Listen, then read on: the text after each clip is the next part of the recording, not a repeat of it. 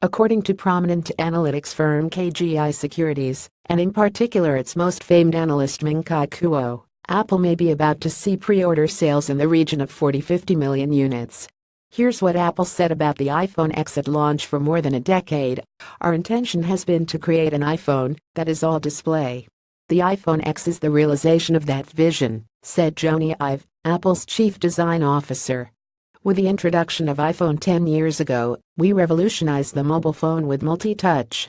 iPhone X marks a new era for iPhone, one in which the device disappears into the experience. It added iPhone X is the future of the smartphone. It is packed with incredible new technologies, like the innovative True Depth camera system, beautiful Super Retina display and super-fast A11 Bionic chip with neural engine, said Philip Schiller, Apple Senior Vice President of Worldwide Marketing. iPhone X enables fluid new user experiences, from unlocking your iPhone with Face ID, to playing immersive Arkansas games, to sharing Animoji and messages. It is the beginning of the next 10 years for iPhone. And for Apple, this is kind of true. The iPhone X is very new and different.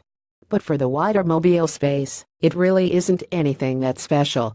I mean, just look at the Galaxy S8, the Galaxy Note 8, the Essential phone, the Xiaomi Mi Mix 2, the LG V30. They were all here before the iPhone X.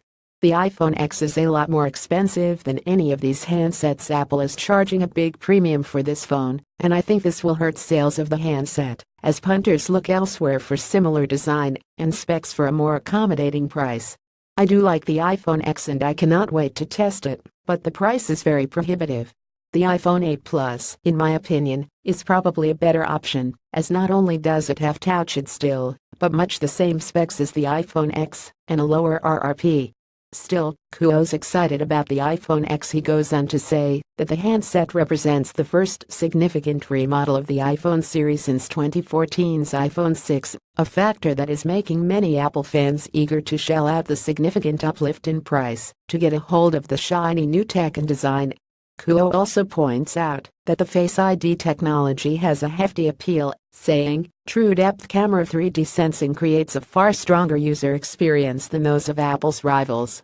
In spite of the high pre-order estimates, Kuo still expressed concern over Apple's supply bottlenecks, in particular, the True Depth camera, which may cause supply shortages into 2018. Ahead of the iPhone X launch, many of the rumors suggested there would be significant supply shortages, which could see Apple launch with only 34 million units ready for consumers, with that particular figure coming from Kuo himself. It remains possible one way or the other that Apple has shot itself in the foot by making the iPhone X too good, too desirable, and too cutting edge, with hardware so tantalizing as to cause unprecedented demand, while making it difficult to churn out the phone in the required numbers.